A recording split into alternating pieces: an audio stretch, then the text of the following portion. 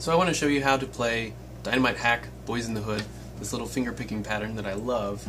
I think it just appears in the verses, not in the chorus in this song, so that's all I'm going to touch here. Let me show you the right hand first, and then the left hand. The right hand is a pretty conventional finger picking pattern. Your thumb is, we'll do it on an A chord and then a D chord first.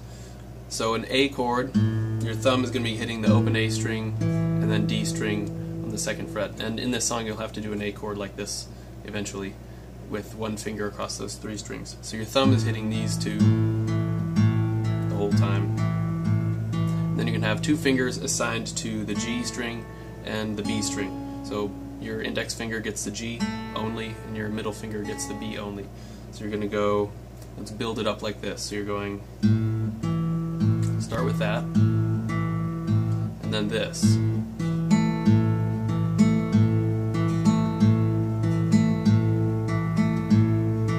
So your index finger on the G. Then we're going to go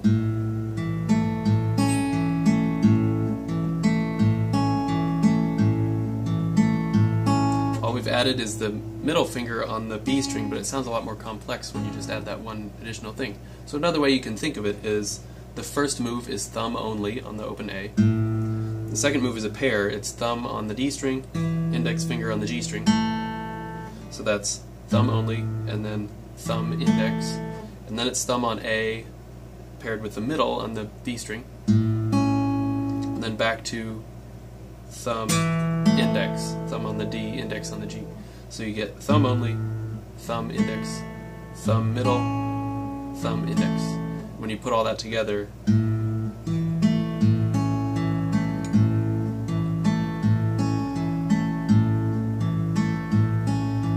that's the pattern for the entire verse. When you do that on a D chord or any of these other chords that use the top four strings, you just move that entire right hand apparatus one string towards the floor, so you get this.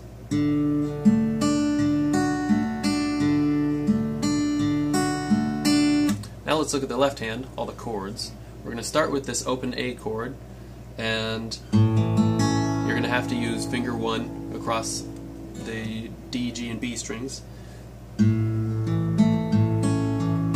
Next move is your third finger has to reach out to the 4th fret of the A string,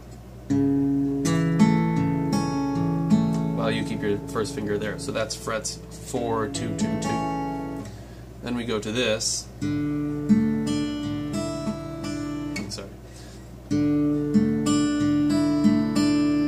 Now we've moved the right hand to the top 4 strings. That's open D, 2nd fret, 3rd fret, and open. And you should use your middle 2 fingers for this, for finger 2 and 3, because you're about to do this.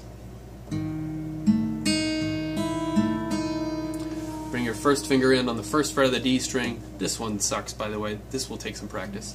Second finger stays where it was. It's on the 2nd fret of the G. And then 4th finger is on the 4th fret of the B string. Then you move up to this. You've got a bar at the 2nd fret across all 4 strings. And your pinky is hitting the 5th fret on the B string. And then we get this. Middle finger comes in on the 3rd fret of the D string, and you still have that bar across the 2nd fret with your first finger, so that's 3, 2, 2, 2. And then we get this move.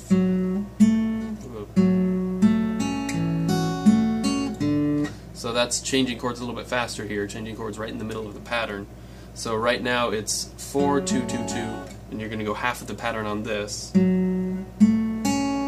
And then you let go of that 4th finger and it just leaves the bar, your bar on the 2nd fret, to do the second half of the pattern. So again, that was, and